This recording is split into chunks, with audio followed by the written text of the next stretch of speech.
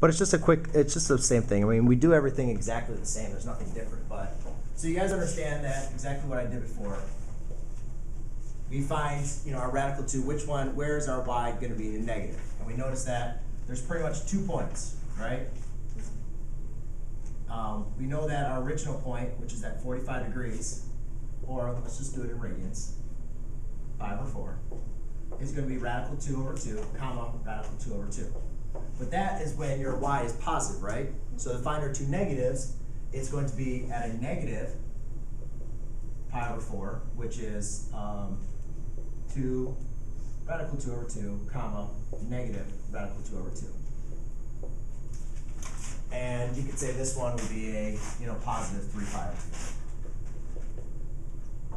Or 1 pi, 2 pi, 3 pi. 1 pi, 2 pi, 3 pi, 4 pi, 5 pi. 6 pi, 7, okay.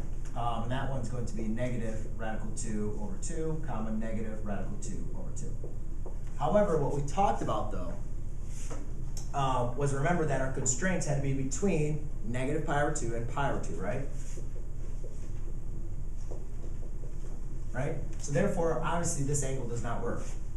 Now, the one thing I want to make sure I'm clarifying with you is be careful when you're drawing your angles. We're going to have to use the negative angle because that's the only one that's going to be within our constraints. We can't go over and around to there because now it's going to be getting out. It's going to be larger than our constraints. Because if you guys remember, right? If you remember what the inverse sine graph looks like, it's supposed to cross up here.